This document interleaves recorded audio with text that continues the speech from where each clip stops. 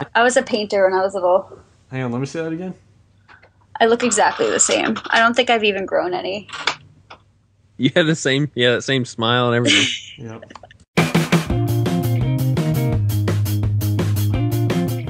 Welcome to Woodshop 101, a woodworking audio podcast geared toward the hobby weekend woodworker. Your hosts for the show are Jeremy Crawford and Drew Shore. Join these two different craftsmen for a lighthearted banter about everything woodworking, online education, and how they produce content. Topics could include the latest news, tips, tricks, and designs, to include furniture, crafts, and shop projects. Welcome to episode number 43. Tonight we're going to talk about when is it okay to say no. What's going on tonight, guys? Man, I like how you really enunciated 43. I've been drinking tonight, okay? And I'm out, and I really should have taken the time to go get another glass. So, what's going on tonight? I say whatever you're drinking, I want some. So Sprite and green apple rum. No, green apple Crown. He doesn't even know.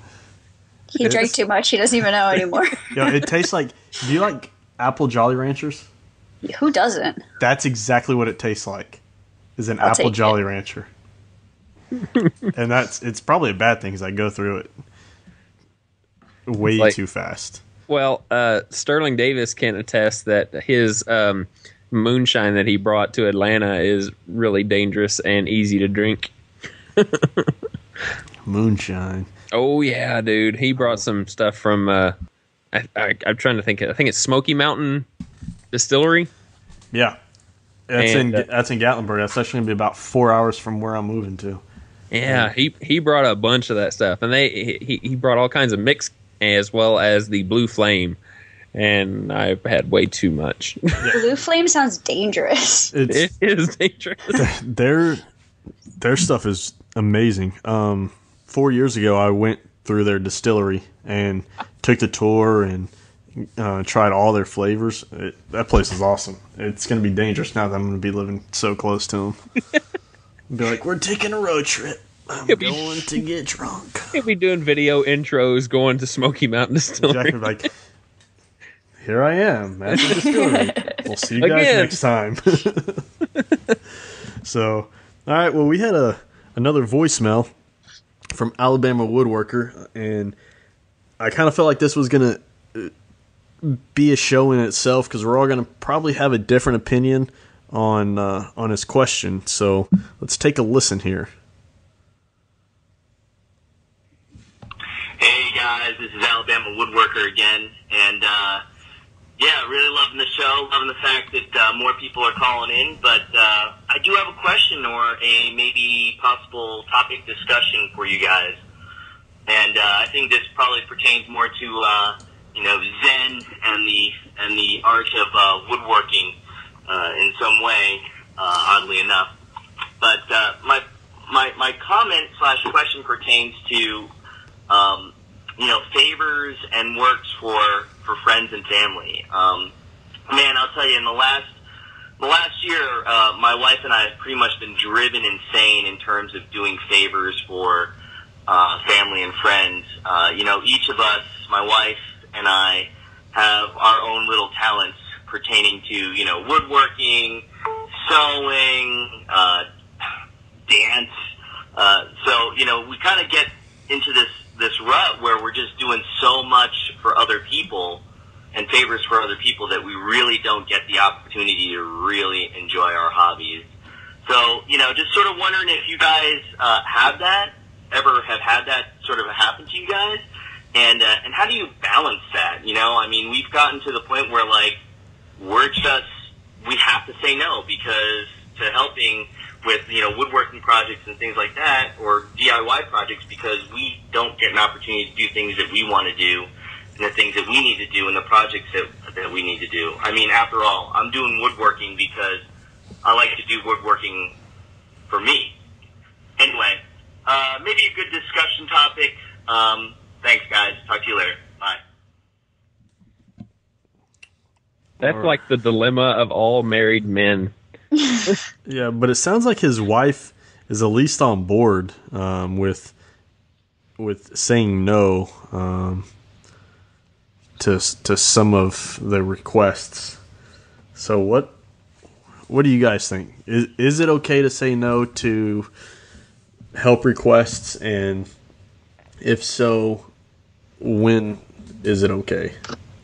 Are you want to take this first? I'm the queen of saying yes to everything. So like, for me, it's so hard to just be like, no, like flat out no. And then I find that because I don't say no, I end up putting my friends and family's projects, like I make them a priority, and I end up putting my own stuff on the back burner. And then I get frustrated, and then I find myself like kicking myself and saying, why didn't I just say no? But it's hard. It's really hard to say no to friends and family, especially when like you're kind of the only person they can turn to do those things. So for me, like, I don't know if I'm even the best person to ask this question to, because like I said, I just say yes to everything, and it's a problem. There you go. Just say yes. That's Sam's advice. Don't just say yes, because then you're like me and you're like, why do I have no time to myself ever? A double-edged sword, because most of the time when people figure out, it's kind of like whenever you become a nurse or a doctor, then you are their private nurse and doctor. It doesn't matter, if they have their own. So when they find out that you are a woodworker, then they start hitting you up for projects that they've always wanted done but could never afford. But now that they've got a friend who can do it, it's going to be cheaper. But if you're trying to make a living at this, you got to be careful about doing stuff like that, because eventually it's going to slip how much you charge your own family member to have that project done that their friend wants done too. And having a spouse or another friend kind of refer you without, or even volunteer you without your knowledge, can get a little out of hand. And in the beginning, my wife was volunteering me for a few things, and realized that with my podcast, trying to do this full time, or as much as I could to get it to be full time, that I just didn't have the time to do all of these special requests that family and friends were wanting. And it's still, whenever I price things, I'm going to price it to where I can make money at it, but not gouge the living daylights out of people. So yeah, you really have, it's walking a fine line when it comes to that. And I have said no several times here lately, just because I don't have the time with the website and the YouTube videos that I make. And I've been falling behind a little bit lately because of work as well. So that's just something else added to the mixture that I just cannot keep up with sometimes. So taking on extra stuff can be a little tiresome and frustrating. Yeah, I agree. I'm going to say, at some point, and I can't really tell you when that point is, but at some point you're going to have to say no. Especially if you want to keep yourself sane and your spouse sane. Because if you always say yes, and from what you said is you're always doing these things and you never have time to do the things that y'all want to do, it could build resentment one day on one of your two parts, because you're never going to do the projects that either one of you want to do, or you're never going to get to those dance classes or go dancing that you said y'all like to do, or any of those other things. So, at some point you got to sit back and you got to kind of decide, yes, I would really like to help this friend out because they contacted me. That means, they were really thinking about me. But at what cost are you going to say yes? Your happiness? Because I can tell you now, I said yes to everything for the longest time, and it eventually just made me so bitter about woodworking, about just doing anything in general other than coming home and sitting in front of the TV and just relaxing. And it took me up until this January when I was like, all right, I'm done. Like I'm not saying yes to every commission. I'm not saying yes to everybody helping me. And if I don't feel like getting out in the shop, I'm not going to get out in the shop. If I want to get out there and just do whatever I want to do, then I'm going to do that. And it kind of renewed the spirit of woodworking for me. just by simply saying no to not everything, but to a majority of it, just so I had time to myself again. So, yeah, and I kind of had to talk you into that too, didn't I? Yeah, The saying no. yeah. And it's still, even after the fact, I was like, all right, well, they contacted me. Okay, maybe I'm going to say yes. And then, finally, after picking up 3 or 4 different possible commissions in a week, and I was just like, no, I can't do them. And then, without saying no, I kind of quoted higher prices, and if they're willing to pay those higher prices, then fine, I'll do it. You want to pay some obscene amount for me to do it? Okay. But then they come back and they're like, that's really more than I wanted to spend. I'm like, okay, I get it. Well, you have a good day. And at the end of the day, there's no hurt feelings. But like I said, none of us can really tell you when is enough to say no. But I'm going to lean to say if it's taking away all your free time and y'all don't get to do anything you want to do, it's probably time to start saying no to some of those things.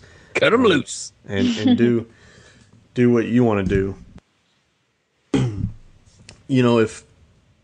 If you say no to everything, then you become unreliable. So I'm just gonna start saying no to everybody. No, if you say no to everything, then people, will stop coming to you for things, and then you'll kind of feel devalued.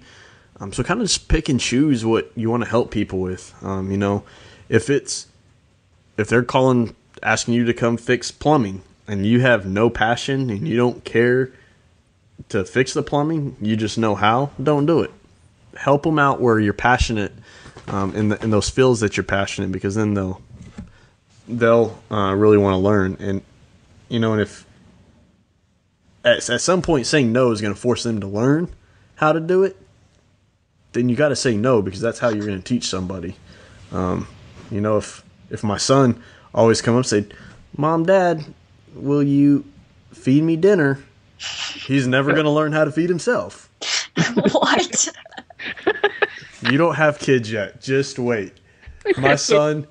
Weird comparison. Mom and Dad, I'm really hungry. Well, Too damn okay. bad. Well, here, if we want to go to the comparison that I was gonna go with, it's at a 5-year-old stage when they, "Mom, Dad, I'm done pooping. Will you come wipe me?" And you're like, "How about you do it first, and then we'll come evaluate the process." Okay, that's a better one. At least you're not killing your kid. Yeah, but look, do I really need to blast my son's bowel movements out? No, but you're like, well, I'm just not going to feed you. No, I said feed him. I'll cook him dinner.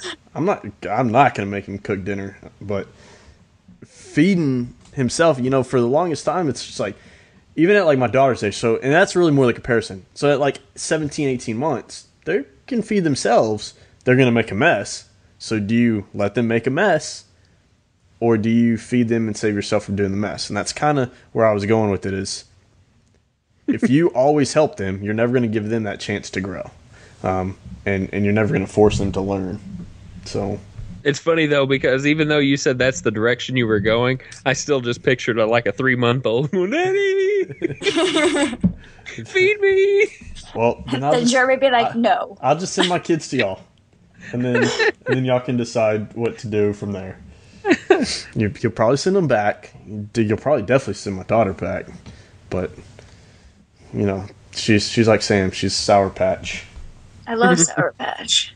Send them to Sam. She'll just feed him Sour Patch. Yeah, sorry, not sorry. That's all I have in my house, so.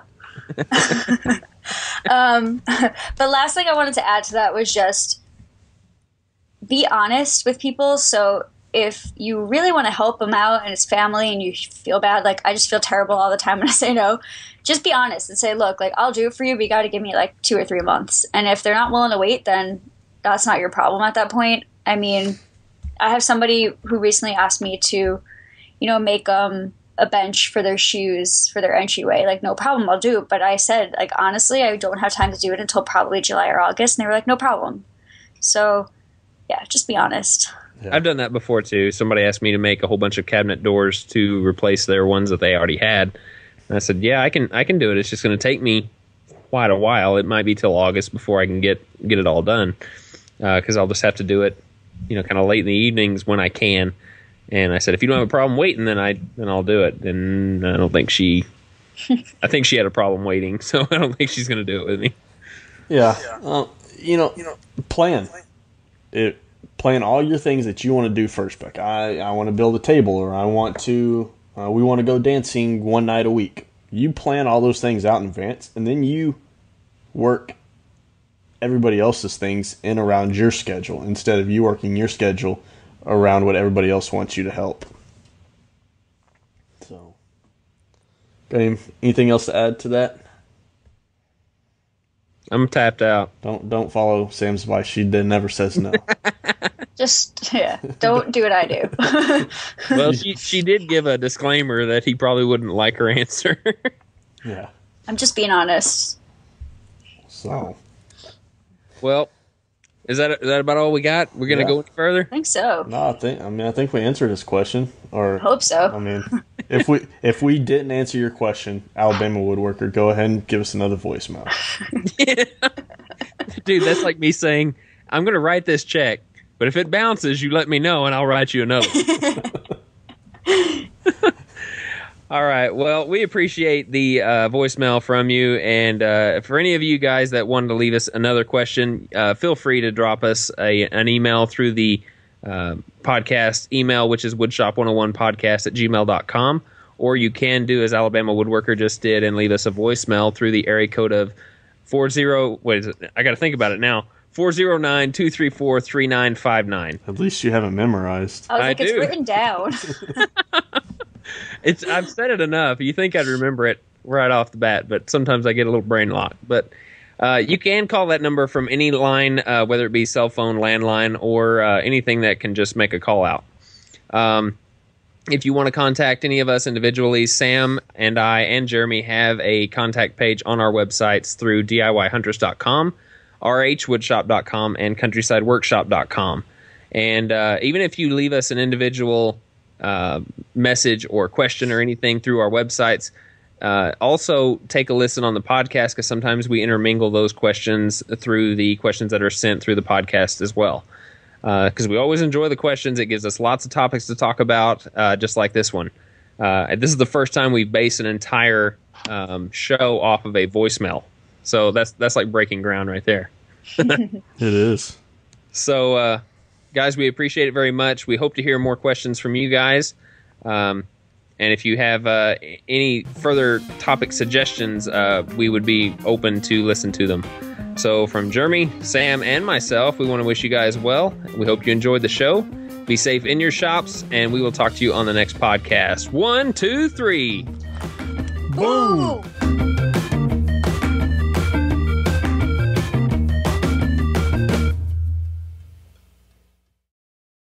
These projects, like, I make them a priority, and I end up putting my own stuff on the back burner, and then I get frustrated, and then I find myself like kicking myself and saying, why didn't I just say no? But it's hard. It's really hard to say no to friends and family, especially when like you're kind of the only person they can turn to do those things. So for me, like, I don't know if I'm even the best person to ask this question to, because like I said, I just say yes to everything, and it's a problem. There you go. Just say yes. That's Sam's advice. Don't just say yes, because then you're like me and you're like, why do I have no time to myself ever? A double-edged sword, because most of the time when people figure out, it's kind of like whenever you become a nurse or a doctor, then you are their private nurse and doctor. It doesn't matter, if they have their own. So when they find out that you are a woodworker, then they start hitting you up for projects that they've always wanted done but could never afford. But now that they've got a friend who can do it, it's going to be cheaper. But if you're trying to make a living at this, you got to be careful about doing stuff like that, because eventually it's going to slip how much you charge your own family member to have that project done that their friend wants done too. And having a spouse or had that sort of happen to you guys, And how do you balance that? You know, I mean, we've gotten to the point where, like, we have to say no because to helping with, you know, woodworking projects and things like that, or DIY projects, because we don't get an opportunity to do things that we want to do and the things that we need to do and the projects that we need to do. I mean, after all, I'm doing woodworking because I like to do woodworking for me. Anyway, maybe a good discussion topic. Thanks, guys. Talk to you later. Bye. That's like the dilemma of all married men. Yeah, but it sounds like his wife is at least on board with saying no to some of the requests. So what do you guys think? Is it okay to say no to help requests, and if so, when is it okay? Are you going like, to take this first? I'm the queen of saying yes to everything. So like, for me, it's so hard to just be like, no, like flat out no. And then I find that because I don't say no, I end up putting my friends and family. I was a painter when I was little. Hang on, let me say that again. I look exactly the same. I don't think I've even grown any. You have that same smile and everything. Yep.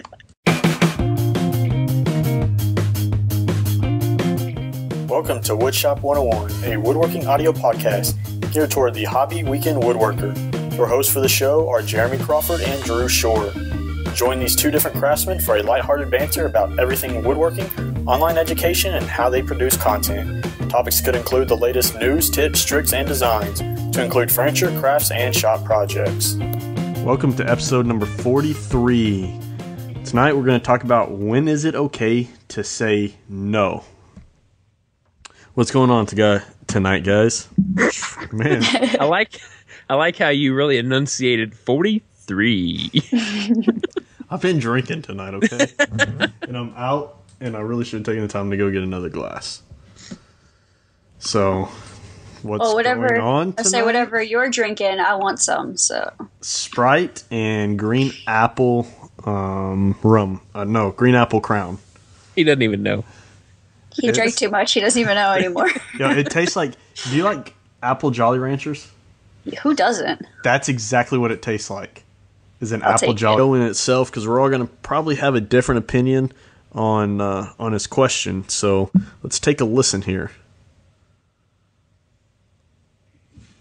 Hey guys, this is Alabama Woodworker again, and yeah, really loving the show, loving the fact that more people are calling in, but I do have a question or a maybe possible topic discussion for you guys, and I think this probably pertains more to Zen and the art of woodworking in some way, oddly enough.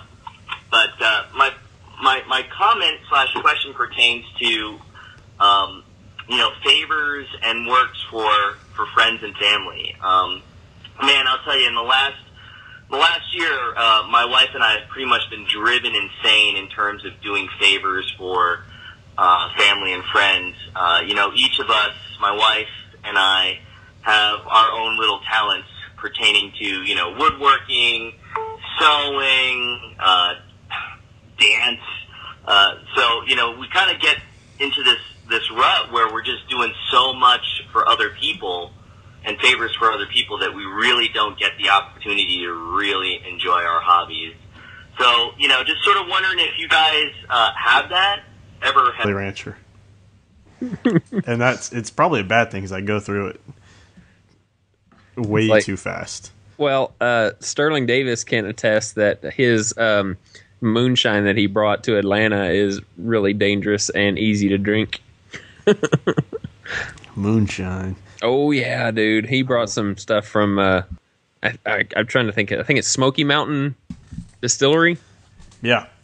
That's in Gatlinburg. That's actually going to be about 4 hours from where I'm moving to. Yeah, he brought a bunch of that stuff, and he brought all kinds of mix as well as the Blue Flame, and I've had way too much. Blue Flame sounds dangerous. It is dangerous. Their stuff is amazing. 4 years ago, I went through their distillery and took the tour and tried all their flavors. That place is awesome. It's going to be dangerous now that I'm going to be living so close to them.